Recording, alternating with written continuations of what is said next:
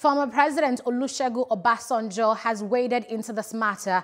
He's condemned the use of brute force to quell protest at the Lekki toll gate. He said it was obvious that President Muhammadu Buhari and his lieutenants didn't exhaust all avenues before deploying soldiers. He therefore called on the president to take swift action before things spiral out of control.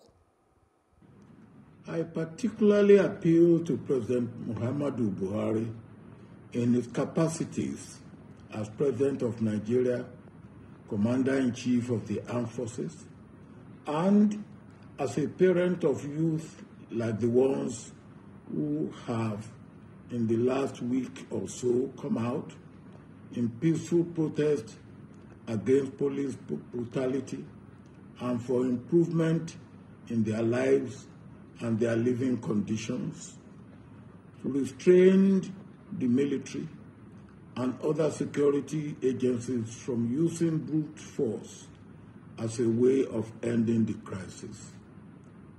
The shooting and murder of unarmed protesters, no matter the level of provocation, has never been effective in suppressing public anger and frustration.